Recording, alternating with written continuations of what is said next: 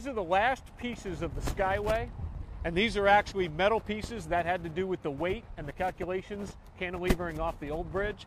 And then they connect in to the new bridge, which is the self-anchored suspension. So you have two. You have the Skyway and the self-anchored suspension, and then they meet up. So when we're on the Skyway, we're essentially anchored into the ground, into the bedrock of the. Well, you're anchored into the ground with multiple piers every so often. Piers. We're still off.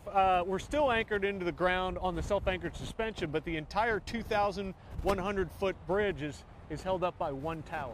Got it. And we're about to cross over onto that part of the span, right? That's correct. That's correct.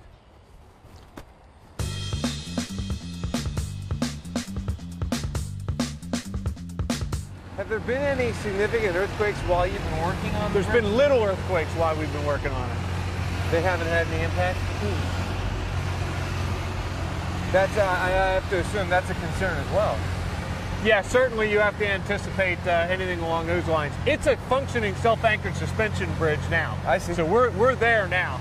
But the temporary structures would have taken that into consideration when they were building it. I see. You know, I know you have all these precautions, seismic precautions. What about precautions of a ship hitting the pillars of the bridge? Well, we had that issue. You can see the old-fashioned wood bumpers that are on those, right? And that's what happened on the west span. They hit the bumper. They didn't hit the bridge. The bumpers are there to get damaged. The bumpers are there to protect it. The shipping lane is over here. The tower foundations that go in there, they'll have bumpers to protect against the ships.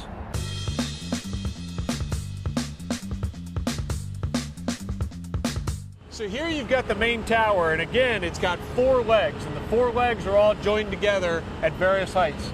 The tower was built in 4 lifts, so they brought the 4 legs in 4 lifts to get to the complete height of the tower. Right. And at the top of the tower is where the cable comes together and converges, and again, it's one cable. And then it goes down and anchors into the east side, and it wraps around the west side, and it holds the entire bridge up with that one cable anchored off this one tower.